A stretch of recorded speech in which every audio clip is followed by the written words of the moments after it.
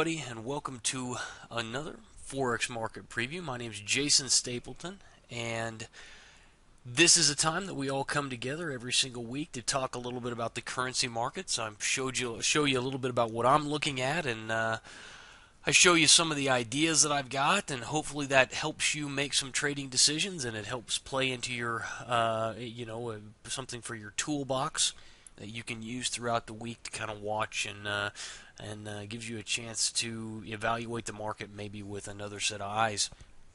If this is the first time that you're joining me, thank you so much. And if you are, of course, one of the now more than 40,000 people who get this email every single week, thank you so much. And as always, you can sign up anywhere on the site, triplethreattrading.com, and I'm happy to send this to you every single week. Doesn't cost you a penny. It's my way of just staying in touch with people who care about what I do around here. Today we've got some things on the docket that I want to show you, and there are a couple of trades, and we're going to stick mainly to the majors today. On occasion, I throw in some of the more obscure pairs, but today we're just going to take a look and try and stick with the majors. And I'm going to start out with the euro dollar. Now, you guys will remember from last week I told you we had this channel, this channel that had formed up. This is actually a bullish flag. If you take a look at the movement that's happened over the last several months. And now we've got this nice bullish flag, and we also have this trend line support coming up. And I said, guys, I can't be short the euro right now, despite what everybody's saying, because the pattern just is lining up in the opposite direction. And we did get a rally last week. There was not anything there that was tradable for me, but it did keep me from taking any short positions that may have presented themselves, because I didn't want to be short right now given the overall bullish trend of the market. Now, we did come right up against that level, that trend line resistance level, and we pulled back off of it. And there is actually a trade that I want to show you guys on the 4-hour chart that may be a benefit. We were looking at it on the daily chart. Now, when we drop it down to a 4-hour, naturally you can see some breaks in trend line to the upside. And that's kind of what I want to talk to you guys about today, because there is a trade in here that could present itself that might be valuable to you. Now, we talk about not wanting to be short, wanting to be long, and I always try and look for some sort of harmonics or advanced pattern, Gartley pattern, butterfly pattern, something like that, in order to make my trading decisions off of. Helps me pick winners. And what I want to show you guys is a pattern that's setting up here. If I draw in my line here, you're going to see that the last low here came into a high, and then we pulled back right into this 618 retracement. If I take the next leg of the move from here to here, and I'm actually looking, if those of you who are new, I'm looking for this retracement, the one that comes back up this direction, came right back up into that trend line support right at the 618. So if we want to look at this, actually I'm going to fatten this up because I don't like the way this looks. Make it a little bit fatter, make it dotted, and then let me set it as the default. That way, when we grab the line tool again, it'll draw in here right now. So we've got this little start of a pattern setting up. Now what I want to do next here, traders, is I want to copy and paste this line. So I have two equal distant lines here. These are the same length. This line and this line are the same. And I want to drag this one down here. So I've got a equal distant move here. Now this pull down here, this retracement and this projection is an ABCD pattern. But when we add in this leg of the move, the X to A leg, that is the anchor leg. And that anchor leg is what presents us with our advanced pattern. And in this case, that advanced pattern is a Gartley pattern. And it's going to terminate right here at this 786 retracement. If I bring in my Fibonacci extension, swing high to swing low, and back down in, what you're also going to see is that there's beautiful 127 ratio confluence. So I have a Fibonacci extension, a 127 extension, and a retracement, a 786 retracement, all coming in right there. Now I look left, and what I also see if I look left is an area of congestion. An area where the market came back down, we fought it out here, and the bulls won. So as the market comes back down into this area, I have a pretty good idea that this is going to be a good area to look to get long.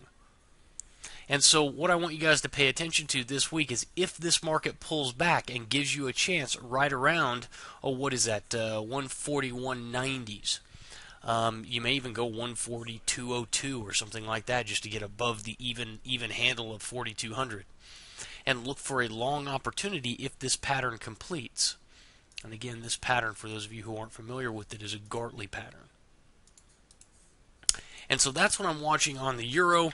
It's not a lot. It's not a big deal. But it is a 4-hour pattern, and it's in the direction of the underlying trend that we've been looking at and trying to stay. Reason we've been trying to stay away from being short. So we'll roll over to the euro yen now and take a look at that one. This again, guys, is another one that is a nice little pair to trade every once in a while when you get a chance.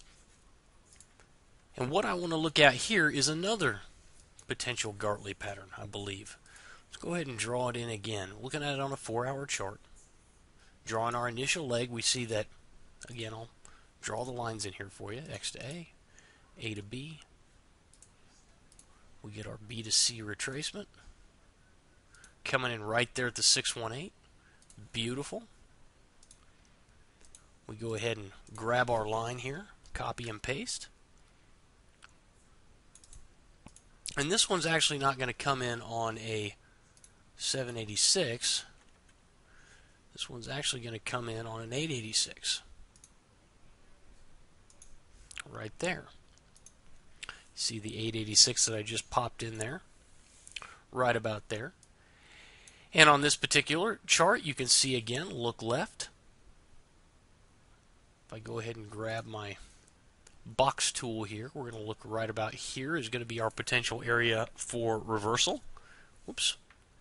And then if you look left over here, you can also see the area of congestion that comes in right here, where the market tried to find some support and in fact did find that support. So again, if the market rolls over 108.40s, looking for long opportunities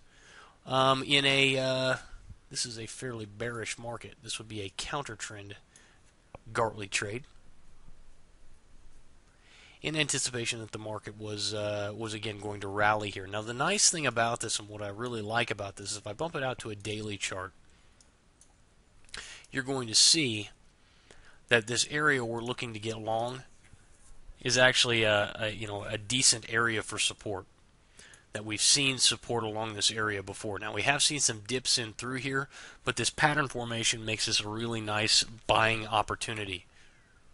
So I am going to be watching this into next week and seeing if I can find something here to trade. Switch over and look at the pound. Run a little bit long on this video. Let me see if I can bang this out a little bit quicker than normal. Oh, I got a lot of stuff on that chart. Let's get rid of all this. Alright. Clean the chart up a little bit, and I'll go ahead and start drawing some stuff in here for you. Now, my guess on this, and it really is a guess, is going to be the market's going to come somewhere back up into the previous resistance level here.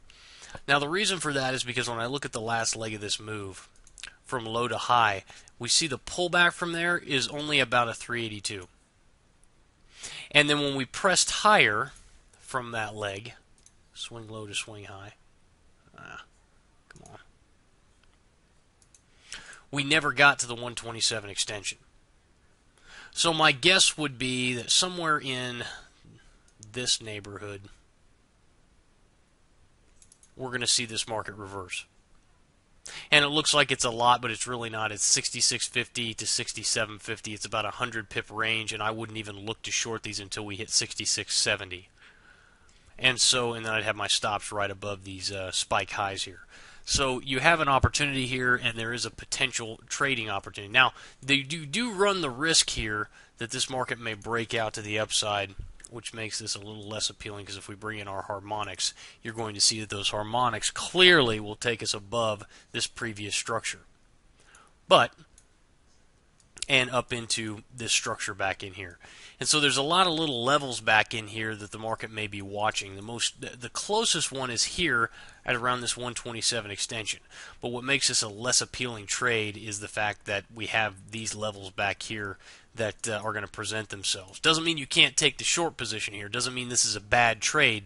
But again, if you're using any type of qualifier, which I highly suggest that you do, so for example, hey, it's got to come into the 127 extension, and then I need to get a lower low, lower close, or I need to get a reversal candle like a doji or a bearish engulfing or something like that. And any of those you can use as your qualifier. You can use a moving average and say, hey, I have to get a close below the moving average before I'm going to take the market short.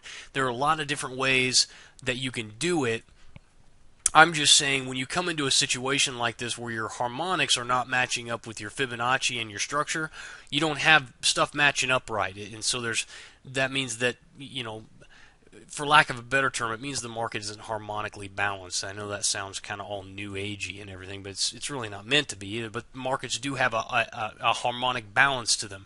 When they're operating in the right tone, you'll find this area where structure will meet market harmonics and Fibonacci, and those are the perfect trades to take. Those are the ones we want to take all the time. In this case, we don't find that, and so while you can still take this trade at the 127 at previous structure, I would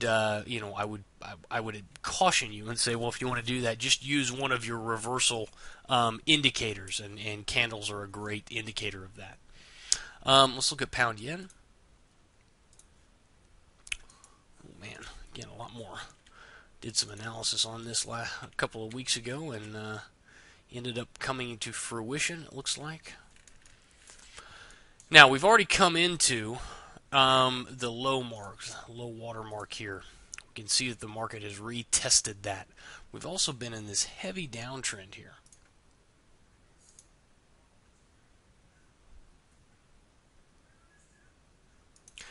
So this is what I would expect to have happen here. Is I would expect this market may go a little bit higher here because we haven't come into the trend line yet.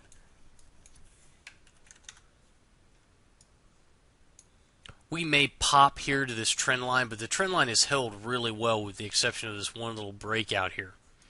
And if that happens, then if we pop back up here, I would expect the trend line to probably hold, and then we'd see a retest of these 127.37s. Now, if I draw on my Fibonacci here,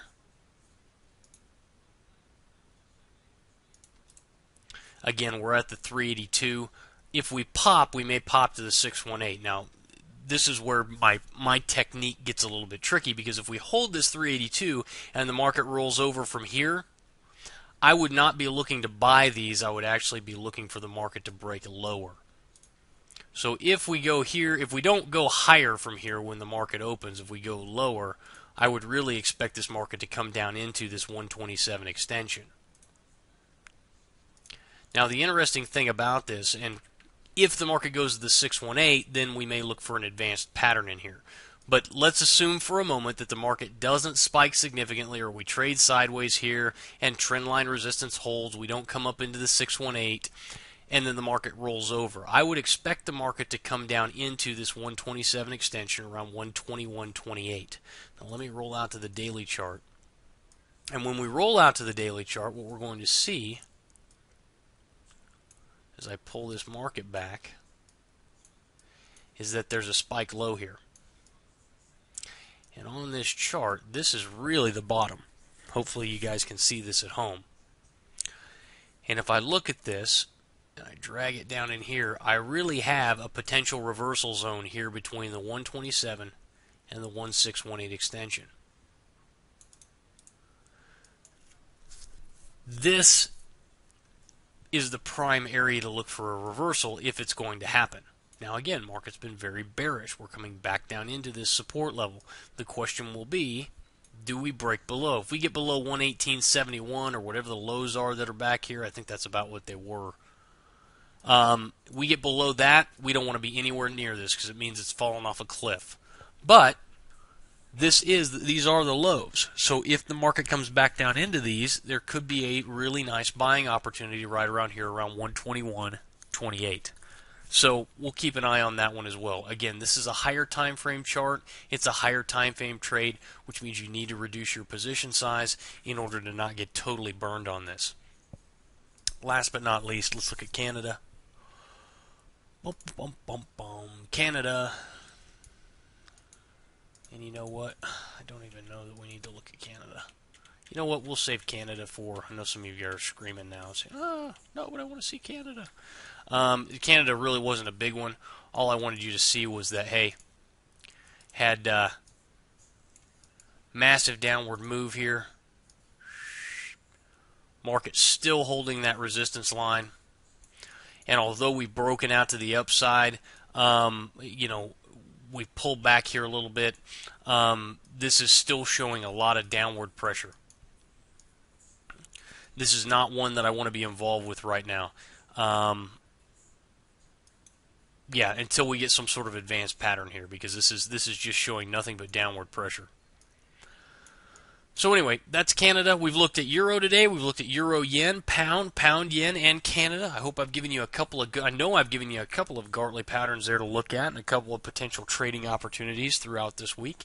And I'm hoping that you guys will come back next week. We'll have a couple of nice little winners to talk about.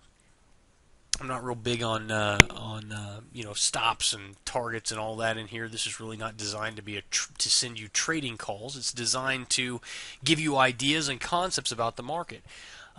If you would like more information on this type of trading, if you like what you see here, right underneath the video is a link, of course, where you can go and join a subscription program that I have. It's really cheap.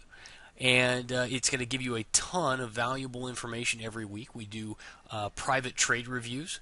We put out some trading calls, some trades that I take, and I also do some training every single week with you guys to help build up your skill set and your knowledge base when it comes to trading this type of stuff. So it's great for beginners, it's great for intermediates, and if you've got some advanced knowledge of this, then it's really not for you, because it's really designed for traders who want to learn how to do this. But anyway, we're running about 17 minutes now, so I'm going to go ahead and shut it down. But I really appreciate you guys. Be on the lookout for the 2-week Pro Trader boot camp that I'm going to be running here soon. And I will talk to you guys soon. Until next time, good luck and good trading. We'll talk to you soon.